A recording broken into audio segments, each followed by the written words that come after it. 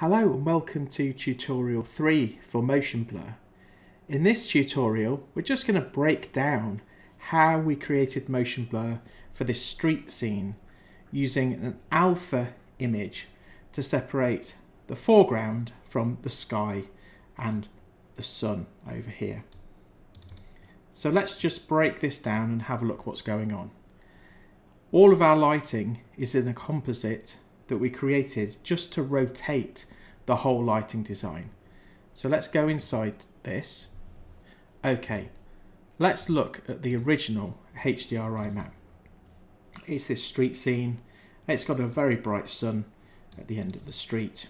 So that's the non-blurred original.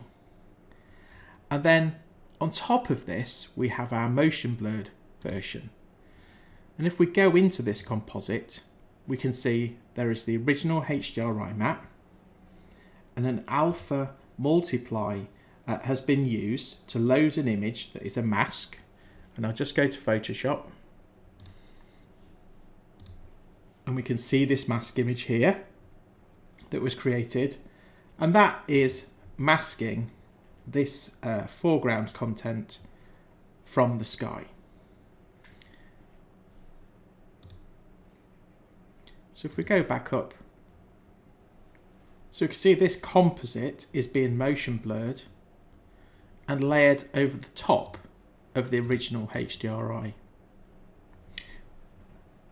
But if we come into details like this around the lamp here, we can see that we've run into problems because we have a blurred version over the top of the non-blurred version.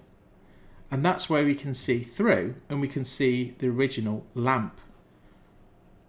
So what we did to solve this is we used Photoshop or any paint package to paint inside and clone the edges of the foreground content. So if we come over here to this lamp area, we've actually painted inwards to extend the sky into the foreground. And then we loaded this into HDR Light Studio as a layer where we increased that sky, turn it off, turn it on. And this meant that when we then had the motion blurred version over the top, details like around the lamp looked correct. If I zoom back out again, and say we look at this chimney, that looks correct. And if I get rid of the layer where I increase the sky, you can see clearly the non-blurred version, so it loses the correct effect.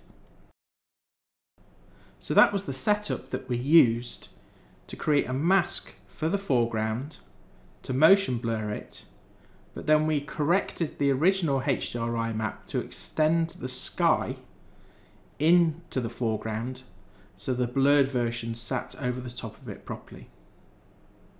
Thank you for watching.